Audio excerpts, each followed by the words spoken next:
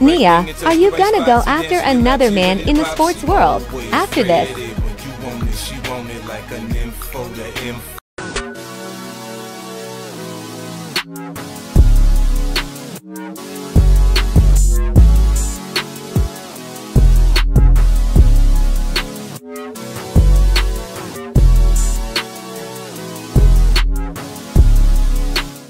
What's up, y'all? It's Cali West. Thank you for tuning in to another episode. Please like, share, and subscribe to my channel. Feeling this shit. So check this out. We all know about, Amy Udoke, the Celtics the Celtics coach, who got suspended for a year for his extracurricular activities on a job with the vice president's wife. What?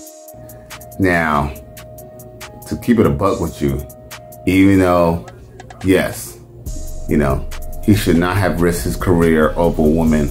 Ultimately, it was his own fault. But trying to be monogamous while trying to be a free agent on the side, someone is definitely gonna get hurt. Unfortunately, for him, it was him who was doing all the hurting, and he is now financially. But at any rate, so the way I look at it, to be honest, Nia Long's ego led to Ime Udoke to cheat at work. Yeah. Some of y'all might be like, how did she make him go and screw somebody else? Well, let me explain.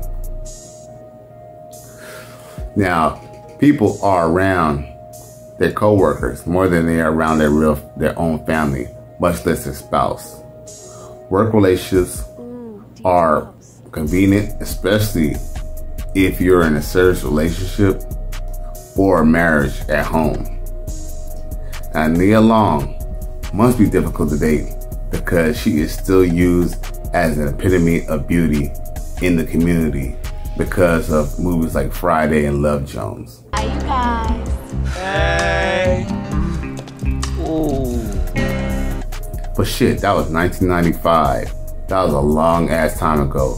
And black people need to go ahead and let that shit go. She's done. She's 51 years old and no longer looks like how she did 25, 30 years ago. Emotional damage.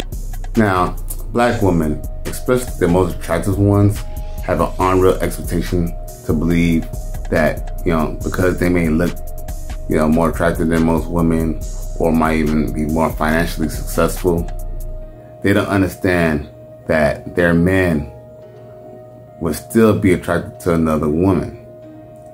Now, if black women understood that men and women are not the same, and that men do not compartmentalize sex with love, there'll be less divorce and more marriage in the community. My nigga. Now, because Nia Long shares the same mentality along with her fellow sisterhood, shit, Ime Udoke had no choice but to go for the easy bucket and sleep with a co-worker. What kind of shit is that? Now, yeah, shit, he could have went and got an escort. He could have went ahead and got a groupie. But when you got a woman who's on you like white on rice, let's just be real. Nia Long might still be an attractive black woman, but she knows she hit the wall, and at this point, she's probably trying to keep the best thing that she can get, because if they were to ever break up, who is she gonna replace him with? Cristal. Hey, how you doing, Lady Eloise?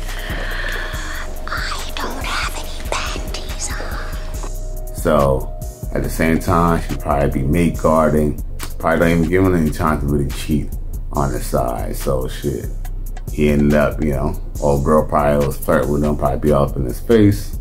And of course, one thing led to another. Now, like I said, I'm not upholding his behavior. I'm not saying that fellas, y'all should go risk, just because you're in a monogamous marriage, that you should risk losing your job or your money, behind sex.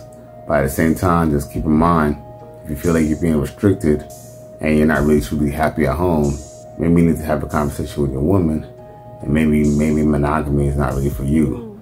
But there's so many ways that they could go wrong, and now it's affecting his money.